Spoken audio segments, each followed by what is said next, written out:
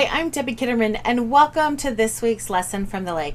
This week, it is 4th of July. That's right. Happy Independence Day to you and your family. I hope that you're spending today celebrating the birth of our nation with your family and your friends. And so I know many of you are going to be too busy to be on and really watch or read vlogs or blogs today. But I wanted to take a minute because I wasn't able to join you last week and just to wish you and your family a happy and blessed, safe 4th of July.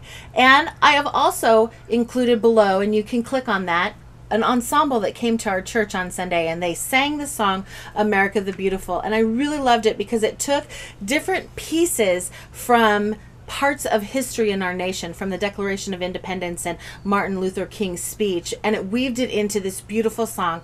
I hope that you enjoy, but most of all, I hope that you are spending today relaxing and celebrating with your family and friends. I know that that's what we'll be doing here around the lake later this evening when all of our family and friends come to celebrate the 4th of July holiday with us. So until next week, have a very blessed week, and remember that Jesus is the reason for our freedom, but also we celebrate the freedom of our nation today. Have a blessed one.